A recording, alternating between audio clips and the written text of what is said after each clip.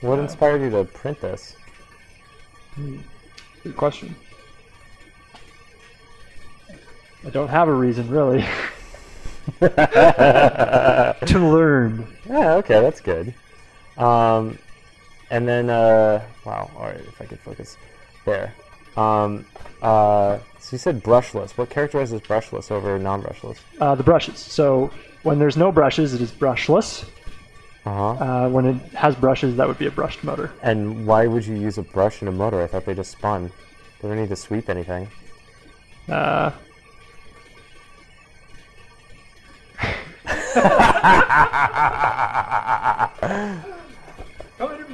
Good, John, get in here. John. This is John Levine, KHGR News.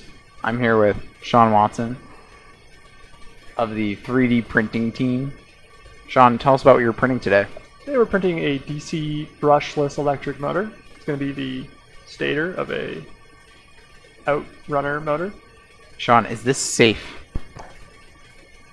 Until you turn it on. That's all, folks. Thank you. Now we wait.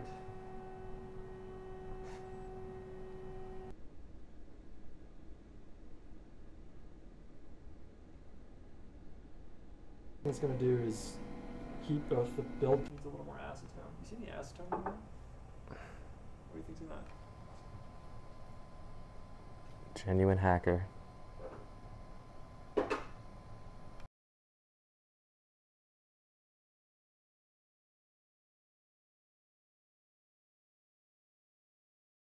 Like firmware updates? No, you can, like, I could put the build files on an SD card and throw it in. With ABS and no raft. So we'll see if it works.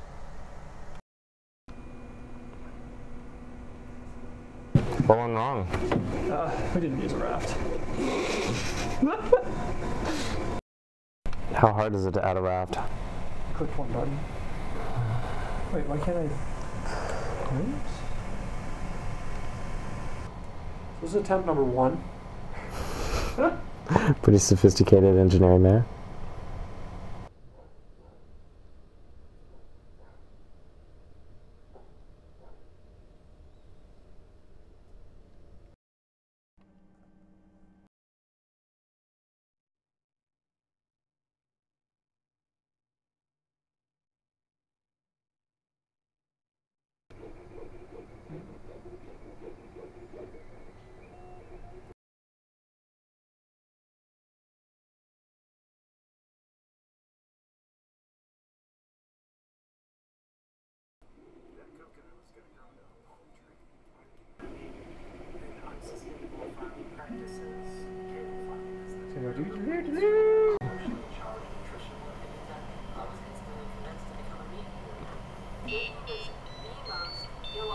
Ooh, this one's got a different sound when you make it by it.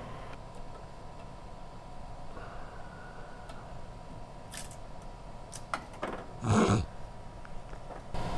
there's a bit of cleanup, some tweezers, but otherwise, doesn't look half bad. Nah. That's pretty cool. So, next question. Do you think the bearings I have upstairs are going to fit? No. I don't either.